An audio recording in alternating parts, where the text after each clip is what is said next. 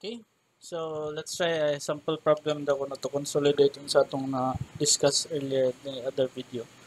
Okay, in this problem we have to determine the deflection at point C, which we're given EI na ngani 70 GPa o I na to which is equal to 500 times 10 to the power of 6 mm4. Okay, now in this case atong beam diri is non-prismatic. Okay, so dili consistent ang ihang kwan, yung cross section. In which kani siya na portion ani siya diri ABC ni siya by the way, okay? Is kani siya na portion diri, this is actually a thicker na kuan ani siya in which ang atong igamit din is 2EI, okay? Times 2 ang yung moment of inertia diri. Kani just 1EI lang siya, okay? Now, ato sa da kunong sulbaron si EI kay para just to get this off our chests. Okay, so we have 70 times 10 to the power of 6. That is in kn squared. 500 times 10 to the power of 6. Divided by 1000 to the 4th. M to the 4th. Kana siya. If I were to compute that, EI would be equal to sa 35,000 kilonewton times m squared. Okay? We'll just write this sa kilid. Okay, so we have EI as this, ba? Now, sa nga na nakaso na po dayon, gusto I would like to have to check the expressions here. We have M og M, ba? EI is done. M og M na itong problema ni. M sa tong real o M din sa tong virtual, okay? Now, for that case diri, I would like to first work out the real, ba? Real sa daw taon na. Kung siya na diri, mag-cutting din ko. I would like to cut here. So if I cut there, kani siya ko makuha din expression. This is 300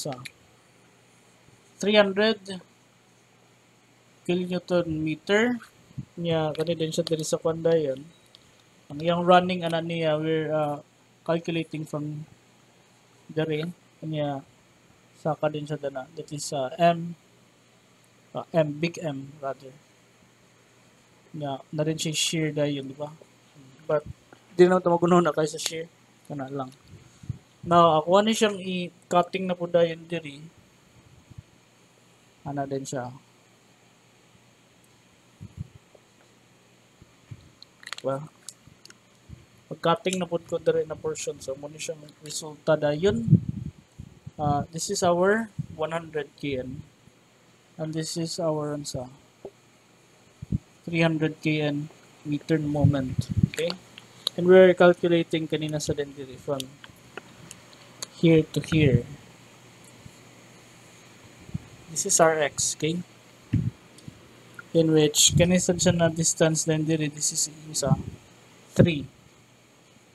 And this is 3 meters. And this is x minus 3, okay? You have to keep in mind kanan mga causing notations na diri. I would like to label this as M and this is V, okay? So ano siya? Those are the internal forces na nato kana si M and si V. Now, gusto ko magsulat dani o mga stuff, okay? Ang equations ana niya rather. Now, for this quantity, for kana ako lang sulat diri. For 0 to 3 na x. Okay? 0 to 3 na x. Our moment is 300 lang. Ba? Basically just 300.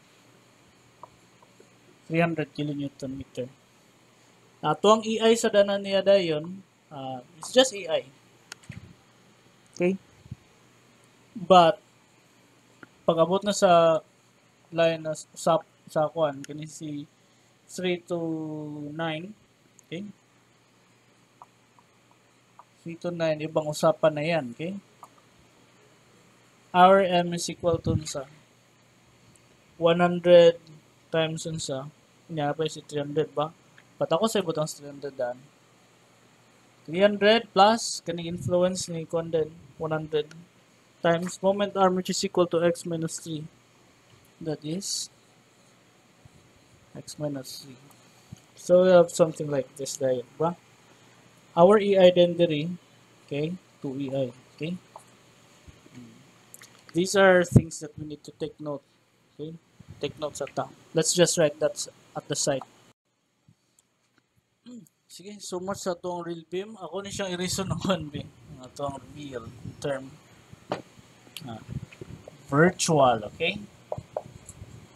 Virtual beam. This is our virtual beam. Ang idea ni sa iya diri kay as you can observe itong sa itong derivation, asa ta nag-apply og load dito na to nabalan namon sa itong kwan natuang sa deformation ba. So in that case, we do that the diri problem. Our load na gusto nato balan din kasi deflection at C. So diri kong butang P or say 1 kN ba. Oh. 1 kN or 1 pound basta that's just a point load lang, okay? Piso lang para respeto. Ana ra na siyang una-una ni diri. Now, if 1 na siya diri, it will also reflect sa tuwang kwan din yung location na 1 kN Japon and this is just 1 kN Japon, okay? So, we have something like this. Now, so yung na case na yun, we just need to magbuot ang mga moment equations anin niya. So, first na kwan diri, we could just say that M is equal to sa X. Ba? For 0, x3. Ba? So, in any case, lagyan po ilan ko na siya, wala man ba? M is equal to x yapon siya, which is 9. Ano atong balan? To keep in mind that atong EI there is still 1, EI natin there is 2. Okay? Because, dili na siya kanang nagputol ko din niya, kanang wala naman ito niya mapin sa integral, diri raman. Okay? We're starting counting din 0, 3, 3 plus 6, that's 9. Okay? So, muna siyang 9 niya siya kung diri. Ibutang na upper limit. Okay? Lang. Okay. So, we finally arrive at yung kuha na to. Itong equation there which is kani. Diba? Virtual work na to na expression. Now, for that case din diri, ato na siyang ikuan, ibutang na nato ang ato ang kuan diri in which this is just equal to sa first na to na integral then diri is from 0 to 3. Okay? Integrating from 0 to 3. So, ang ako moment then diri, big M is equal to sa 300. Small m is equal to sa x. EI, ano lang. Ano butang na to EI sa diri? Pa? So, I'll just place the dx. Now, kani siya may medyo quandary. We're integrating the yun from 3 to 9. Ba? Okay? Now, our big M is equal to sa 300 plus 100 times sa x minus 3 multiplied by sa x divided by EI niya diri, that is 2EI. Okay? dx. Now, if I were to if I were to calculate this would be equal to sa 1,350. And this should be equal to sa 11712. Okay? Over EI. Okay? So, if we add them together yun diri, we'll have 13050 over EI. Ba? In which our EI is equal to pila? 35,000. Now, if I multiply it by 1,000 na po dayon, I will have ba? Because this is in kilonewton meter cube, ba? Kanina din siya, kilometer squared.